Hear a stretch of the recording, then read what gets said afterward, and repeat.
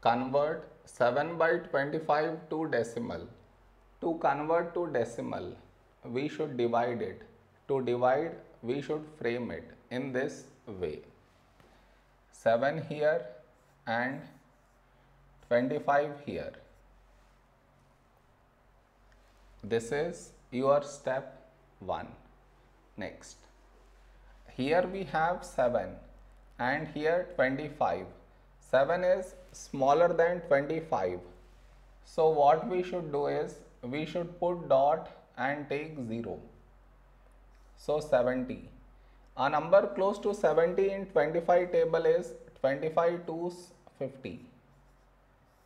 Now we should subtract. We get 20. Now here we have 20 and here 25.